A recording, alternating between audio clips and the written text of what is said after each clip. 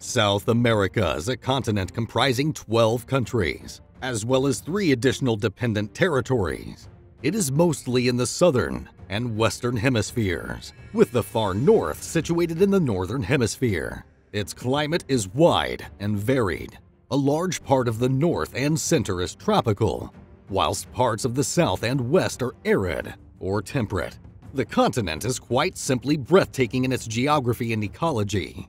Home to the largest rainforest in the world, the Amazon, South America also boasts the Angel Falls as the world's highest waterfalls, the Andes as the longest mountain range, the Atacama Desert as the driest non-polar desert, and Lopez May-de-Kay as the wettest place on Earth. But what was South America like during the Ice Age? Did it always have such a varied existence? When we talk about the last Ice Age, we are typically referring to the glacial period that occurred between 115,000 years ago and about 11,000 years ago. We are technically still in the Ice Age, as we have ice sheets at the poles, but we are living during an interglacial period right now. The last Ice Age affected the northern hemisphere more than the southern hemisphere. This is because there is a greater landmass in the north compared to the south, which is mostly comprised of oceans.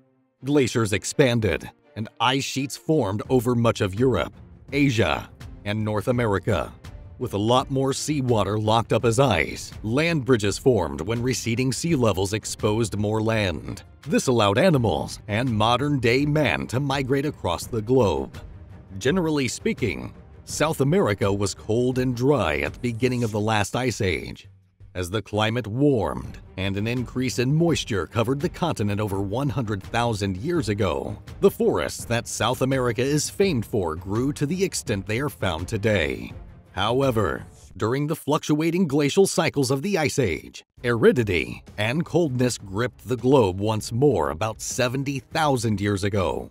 This change in conditions influenced the vegetation significantly. There was a considerable contraction of rainforests, and semi-deciduous woodlands were replaced by grasslands. The loss of trees had an impact on the biota in South America. Animals migrated from the coldest, driest, and harshest habitats, seeking refuge in the sparse woodlands and forests that remained. These conditions eased off until their return about 22,000 years ago, when another cold spell hit the continent. South America temperatures and rainfall only began to rise about 14,000 years ago. This marked the return of the vegetation we find in today's South America. As plants began to disperse from their species-rich refugia, savanna vegetation replaced deserts, sparse tundra was replaced by steppe, and temperate rainforest reappeared. With the Amazon as one of the most biodiverse and species-rich places on Earth, it is interesting to consider what it was like during the Ice Age. It was home to some incredible animals which have since become extinct.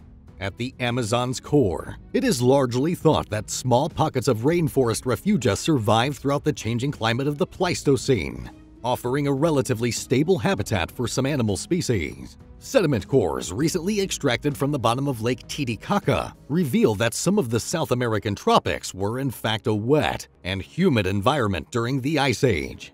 Not only did the landscape and climate look different during the last Ice Age, but the animal species that roam South America were remarkable and unique. Today, South America is home to an array of wildlife species, from capybaras, sloths, and jaguars, to giant anteaters, tapirs, and llamas, to name just a few.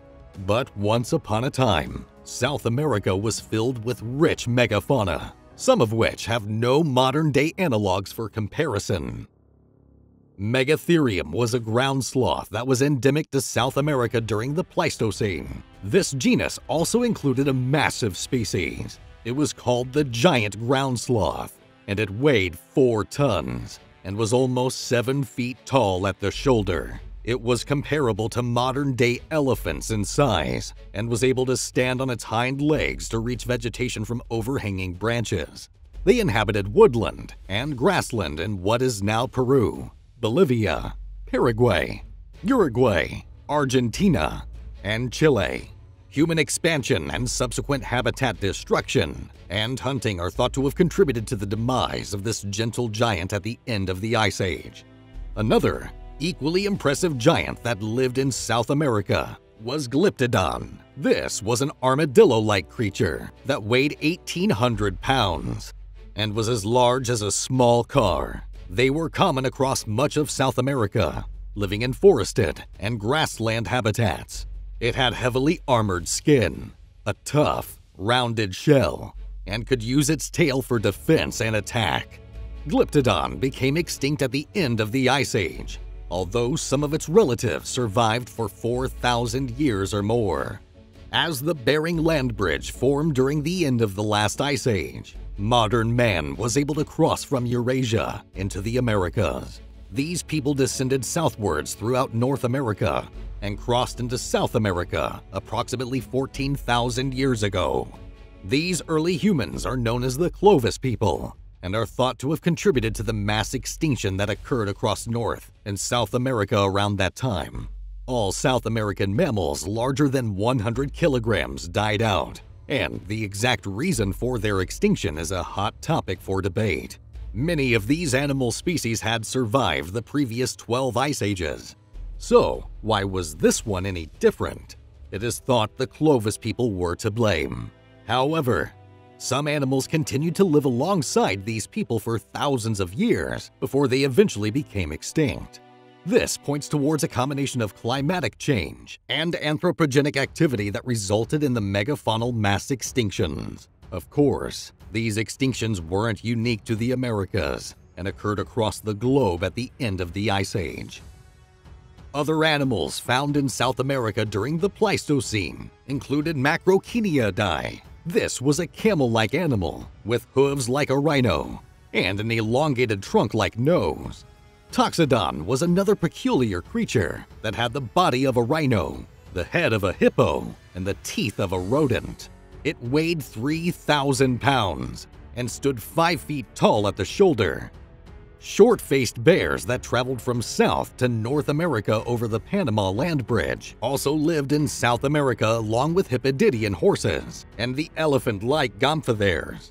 Perhaps the most famous of the Ice Age animals, the Smilodon, was common throughout South America. With their elongated canines, these giant cats are also known as saber-toothed cats, and some individuals weighed over 650 pounds.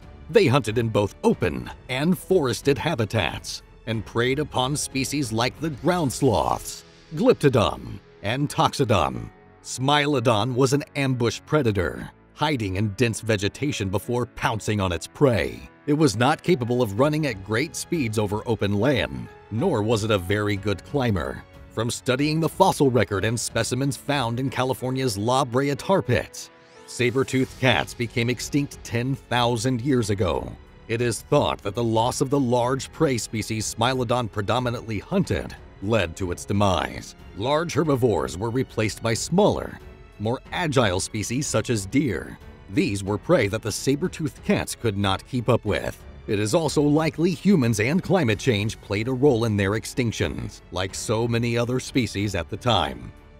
Of course, some species from the Ice Age still survive today. South America's jaguar, although smaller than its Ice Age predecessors, is the same species that has adapted incredibly well. Similarly, fossil records show that the humble capybara lived in Argentina 9 million years ago. Rather than mourning the loss of some of the Earth's greats, we should be celebrating the incredible adaptability of today's survivors. Scientists are looking to the changes that occurred during the last Ice Age for answers about our planet's future. Understanding how different species respond to changing environmental conditions may provide insight into the Earth's current global warming.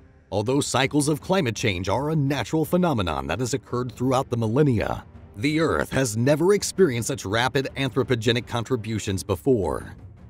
That's all for today. If you enjoyed this video, don't forget to like, subscribe, and share it with your friends. You can also leave a comment with what you would like to see in the following videos. Thanks for watching. See you next time.